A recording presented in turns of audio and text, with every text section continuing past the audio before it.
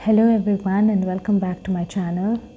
So it's been a while since I posted my last video, but with all the celebrations and the festivities going on, everybody was in a holiday spirit, so was I.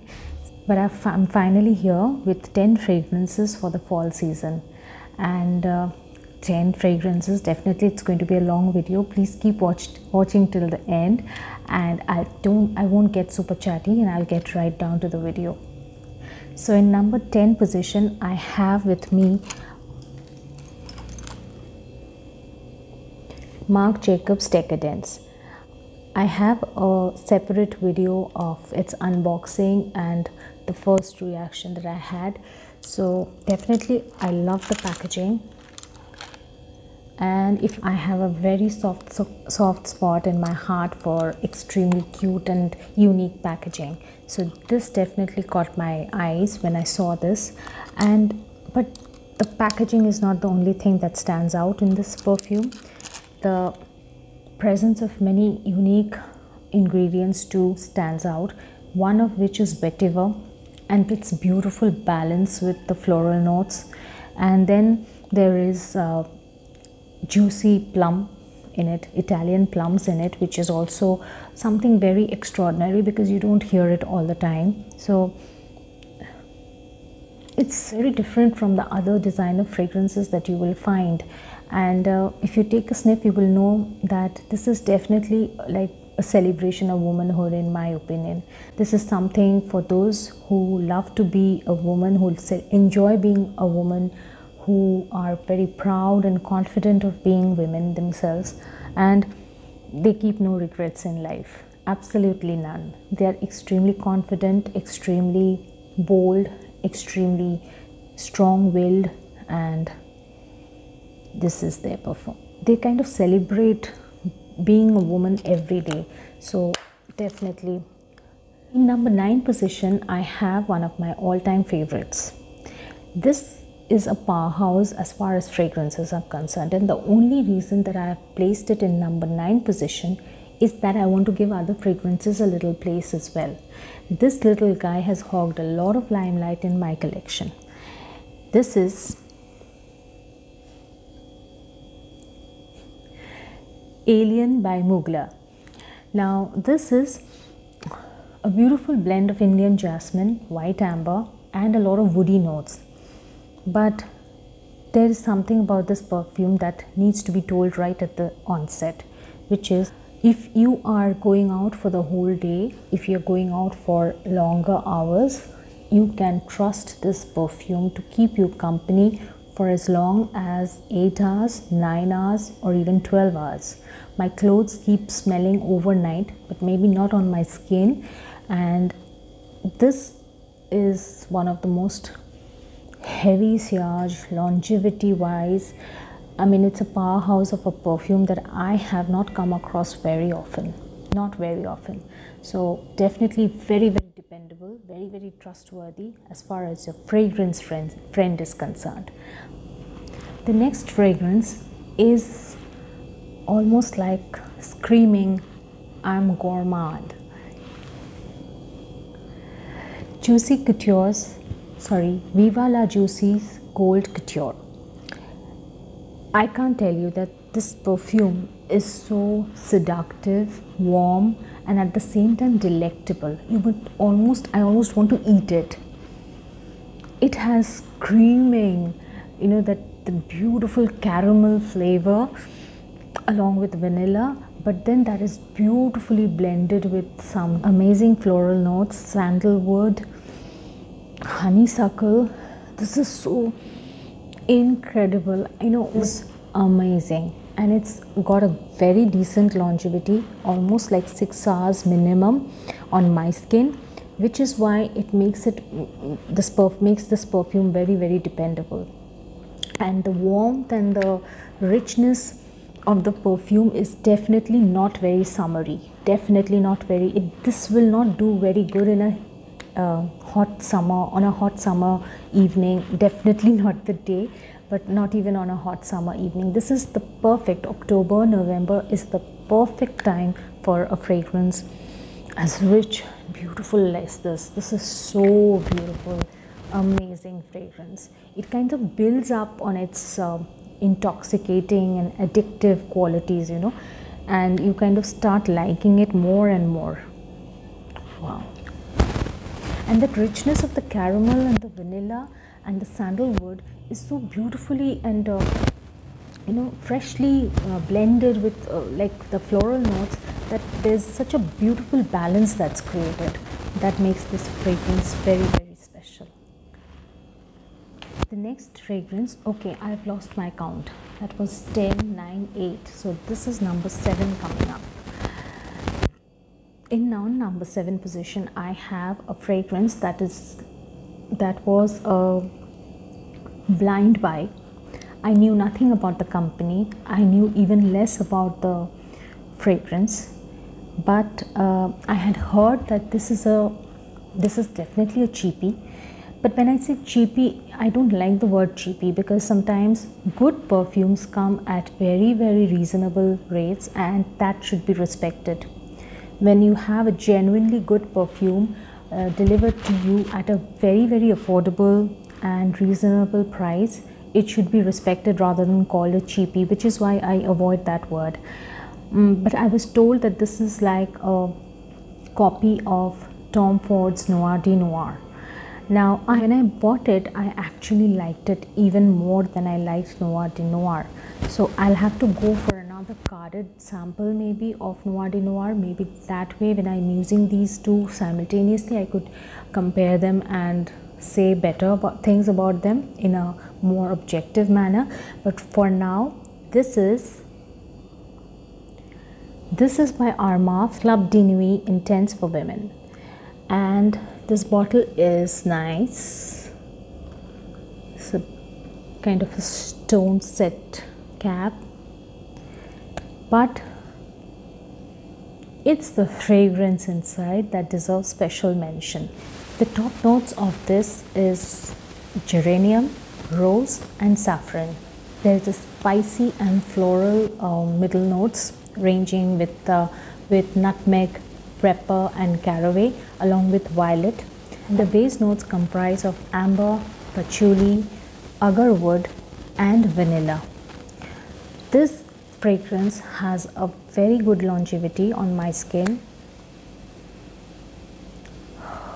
The amber and the patchouli and the sandalwood is very, very clear, and the spices are extremely clear, and that floral notes from that violet is also coming through. Really, I like fragrances that actually smell. It's easy to smell the notes as we read them or as we find out more about them, because obviously I'm no expert in that, but when there are a few fragrances in my collection. When I put them to my nose, I can actually, okay, yeah, the spiciness, the spices, the amber, the patchouli, it's quite clear. It's beautiful, and this has a very good longevity. This would be perfect for clubbing, for a summer night out, for I think this is a perfume that you can wear around the year. But yes, as we are heading towards the colder season, because there is oud. There is oud in it, there is agarwood in it. So definitely for the winters and for the month of November, this would be perfect. But the fragrance is quite light. It's not intensely dense or, you know, very, very intense. So I think I could carry this off during the summer months also, depending on the occasions, because we have in India certain occasions like weddings and other parties where we need to wear heavy perfumes. So definitely. The perfume coming up in the 6th position is easily one of my all-time favorites, and also one of the toppers in my opinion. Any other day in any other list, maybe a list of 3 or 4 or 5 where I have less competition going on, this can be the number 1. This is an amazing favorite of mine. This is Girl of Now from Elisa. Now you see, this fragrance, I use it so judiciously. I use it very carefully. One of the reasons I don't need to overuse it or overspray it is that it has got an amazing longevity, and with 1 or 2 sprays or maximum of 4 sprays that I usually do, 1 2 3 4 like that. So I don't need to overspray it at all. Coming to the notes, we have pistachio, pear, mandarin, orange blossom, and the base notes are comprised of almond, patchouli and tonka bean. So what is it that we can actually smell? Patchouli, definitely. Tonka bean, of course. It's one of it has to be this is an essentially winter fragrance. This has November, December written all over it. This is like a cozy and a very dignified, classic, yet very cozy, romantic. So this is quite a versatile perfume in my opinion, because you can wear it for a date night, you can wear it to a wedding, Indian wedding scenario that is. You can wear it for a party or a large gathering where you'll definitely stand out, and you can also wear it for a romantic, cozy situation, very private party kind of private get-together kind of situation as well, because of its character, because of its fragrance, which is very, very dignified, sophisticated, very mature woman. And this is definitely not a teenager's perfume, let me tell you that from the beginning, because and look at that bottle. I just love that bottle, that enamel design over here. This is the blue one. I keep saying that this is not the gold one, this is a blue one. I have that, and I love this fragrance. Oh my god, this is so beautiful. Even if you don't have it, or you just go to your nearest store and take a sniff of this, and I'm sure you will love it at some point of time. Buy it also, because this is one of those fragrances which you can have one fragrance. If you want to keep one fragrance for yourself, it should be this one, because this is beautiful, and so is the dry down. The initial projection and then the dry down is also amazing fragrance. What I find unique about this is the use of pistachio in its composition, which is not something that you will find regularly among fragrances. So Girl of Now, number 6 position. Okay, competition is definitely getting very, very tight right now, and okay, the big boys and the big brands are coming. So the next fragrance I have lined up at number 1, 10, 9, 8, 7, 6, number 5 position is Narciso Rodriguez. For her, this is the Eau de Toilette. I have very few Eau de Toilettes in my collection. I'm like, I crave for Eau de perfumes. I don't know, it's a childish thing I have for the Eau de perfumes. I just feel they are stronger and they have a better longevity. This is something I had for many years now. This is something I have for many years now, and I don't think it will change. But this fragrance definitely changed. There are a few Eau de Toilettes in my kitty, and yes, some of them are so amazing that they have changed my opinion, and this is one of them. I have the pink one also, which is the Eau de Parfum of this fragrance, but this is a fragrance that I find extremely seductive, extremely appealing, and very, very wintry.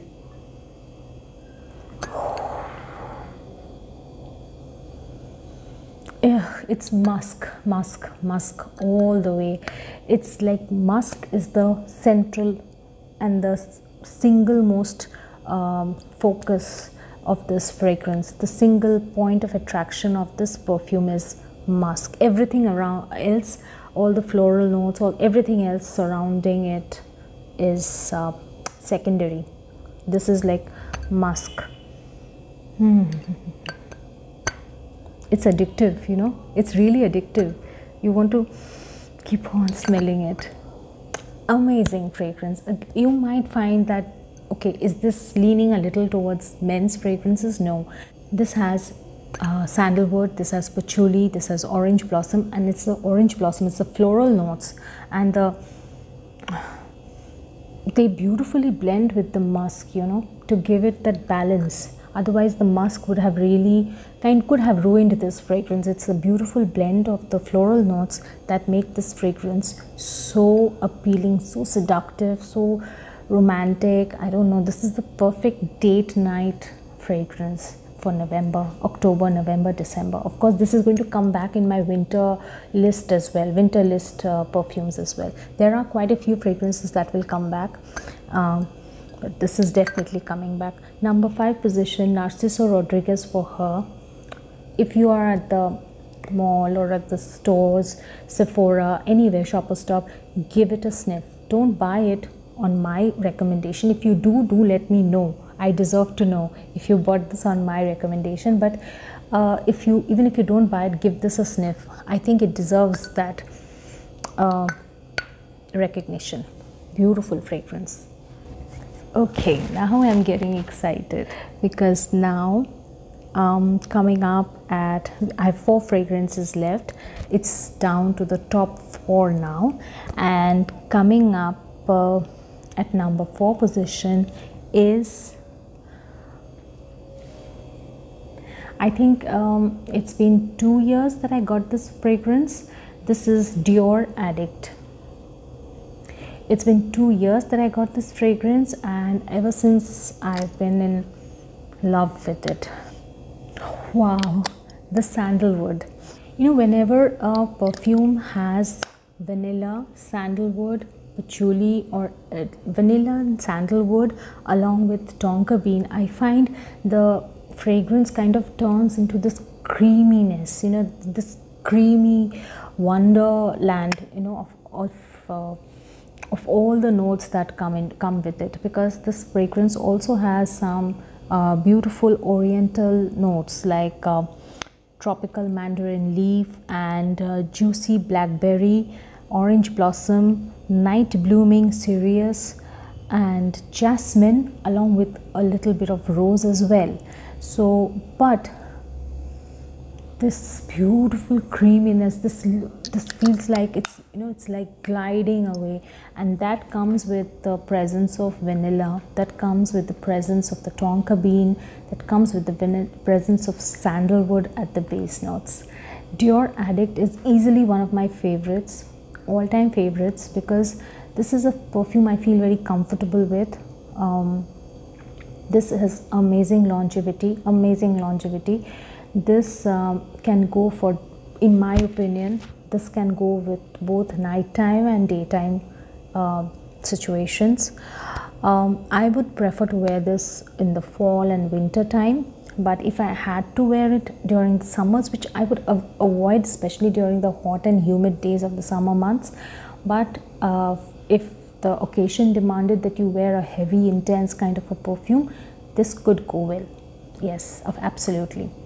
So this is that, you know, it's the versatility of this fragrance that easily makes it one of my top favorite perfumes of all times, Dior Addict. So the competition is coming down to big names right now. Coming up at number 3 position is a very tiny travel size bottle of Christian Dior's J'adore. I have the big bottle, but that's almost done. So I did not want to show an empty bottle, which is why I have the travel size bottle, which is completely full. Oh, this is so refreshing. I hate to call this just a winter or fall. No, this can go. This is like round the year. I use it very seldom. This is more like my mom's scent, mom's perfume collection. So this is mostly from there, but I have used it in the past. Okay, so let me read out the notes. The top notes. So J'adore has melon, peach, pear, magnolia, bergamot, and mandarin orange. The heart.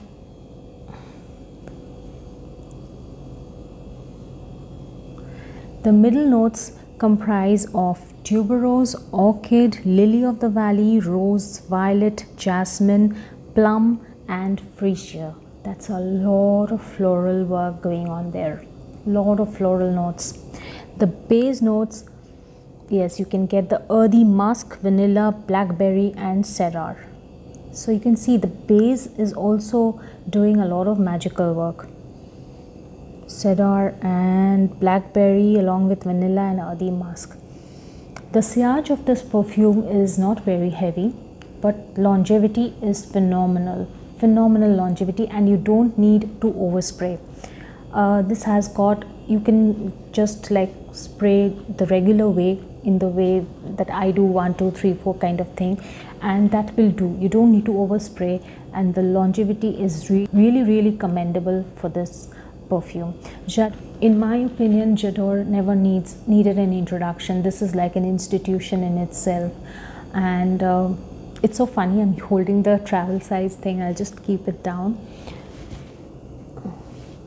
J'adore, in my opinion, is one of the most classiest, most elegant and sophisticated, mature fragrance. But yes, even if you're in your 20s, you think you can carry it off. It will be a challenge for you to carry it off elegantly. But if you're very young, but if you have the maturity and if you can carry it off, nothing like it. Because this is, in my opinion, this is one of the best perfumes that we know of. Okay, now we come to the number 1 spot and the number 2 spot. Well, the only reason that I have this fragrance in number 1 spot, whereas my bigger favorite of mine is in the number 2 spot, is the issue of longevity, and that the number 1 position fragrance is definitely like a big boss of fragrance, of the fragrance family. Coming up in my number 2 position is this is an all-time favorite with me. This is me. If I was given a choice of keeping one fragrance for the rest of my life, and that would be a signature scent or any other list of signature scents that is ever made, this will be there. Not only there, this will probably be in the top 3 position. So either 1 or 2 or 3, not less than that. So this is one of my hot favorites. This is Coco Eau de Parfum by Chanel. Now,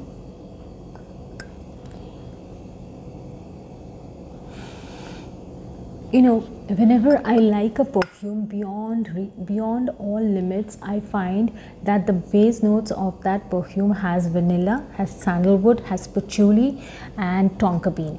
I don't know, this is like a lethal combination, and the presence of tonka bean, vanilla, sandalwood,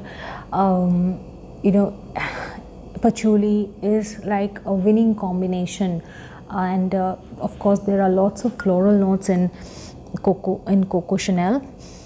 Okay, the opening notes definitely start with Bulgarian rose, jasmine, mandarin orange, coriander and peach. Coriander, yeah, I know it sounds a little unusual, but yes. The middle notes comprise of orange blossom, rose, mimosa, clover and cloves. And of course, as I told you, the base notes comprise of vanilla, amber, sandalwood and tonka bean, which is like all my favorite fragrances. Either they have this vanilla, patchouli, amber, tonka bean, or vanilla, patchouli, sandalwood, or the vanilla, sandalwood, tonka bean. They keep on shifting either this or that, and I find they are always my favorite. They're like a winning combination. Coco Chanel has everything going for it. It has good longevity, it has a good projection, it has everything that you can love about this fragrance. There's nothing that you would want to say. Usually there are lots of people who say, no Chanel, I'm not a Chanel fan. No, not Chanel, I'm not a Chanel number 5 girl, or Chanel is very cliche. Everybody's wearing Chanel. There's nothing different about it. But you know, this is a fragrance that you can never go wrong with. This is a fragrance that I could wear in the month of March, I could wear in the month of August, I could wear in the month of December, January, or November, or even September and July, August, every time. Especially evening, and not in the daytime maybe, or yes, of course, in November I could wear this in the mornings and daytime as well. This is not a perfume that is to be wasted. This is, in my opinion, one of the most sophisticated, dignified, mature fragrances, and you use it wisely, you use it with respect. That's one of my favorites, all-time favorites, Coco Chanel from the House of Chanel. Okay, we have come to the number one, the numero uno of my fall fragrance list. And I don't think you can guess this fragrance, especially by looking at the bottle, because this fragrance is expensive, very, very, very expensive. And there's no way that I wanted to buy a fragrance of this kind of this price range. So I bought the decant, which was available online. This is Christian Dior's private line. This is called Fève Délicieuse. I don't know if you can see this, the Fève Délicieuse. This is a 30 ml decant. I don't know, it doesn't matter, I'm telling you, this beautiful bottle. I like the clean lines, but I like the fragrance more. See, I told you that I like Coco Chanel more, but then this fragrance came to me. Very powdery. It's extremely powdery. This is maybe, you know, not just maybe, this is definitely, this is a very mature fragrance. This would be suitable for anyone above the age of 30, in my opinion. But please don't let me tell you how old you should be to enjoy a fragrance. Not me, not anybody should tell you that. If you are 15, if you think you can carry this fragrance, go ahead, enjoy your fragrance. That's what they are for, to make you feel joyous, to make you feel in a celebratory mood. That's to make you feel happy. That's the only reason we enjoy fragrances. And I don't know if I should say this, but this is so powdery.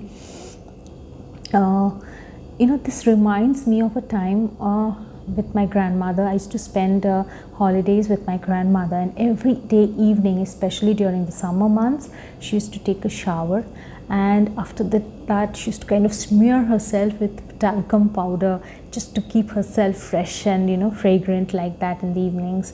And this fragrance, there's this amazing, you know, the blend of there's this amazing blend of the tonka bean and the cacao pods and the cocoa and the praline and everything giving it that smell. It reminds me so much of my grandmother. I'm almost nostalgic right now. This reminds me of my grandmother. And but that's not to say this is a grandma-ish type of a fragrance, but you need to have a very grounded personality. You need to be a beauty with brains to be able to enjoy and carry off this fragrance. Really speaking, this is not for everyone. You really need to be a beauty with brains. So let me quickly take you through the fragrance notes, because this is a relatively new addition to my fragrance collection. So I'm still getting used to the notes. So this has tonka bean, this has caramel, this is cocoa, this has praline, this has benzoin, this is vanilla, this has bergamot, this has lavender, mint, sandalwood and cacao. So I think all that makes a lethal potion actually. The juice is extremely long lasting. The fact that this is not your regular Christian Dior, so I don't think I really stressed on that. This is the Dior private line, Veuve Delicious is part of, I think, 16 or 18 private line blends, which is extremely long lasting.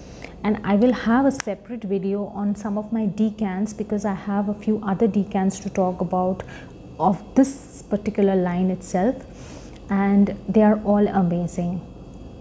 So keep watching, and I will soon come up with the decants, because decants in my opinion are a very prudent way to buy perfumes. So that kind of wraps up my list for the fall fragrances. I hope you enjoyed the collection, and if you want to watch more, please leave your comments below. Please subscribe to my channel and keep watching till I see you next time. It's bye from my end, and I will see you soon.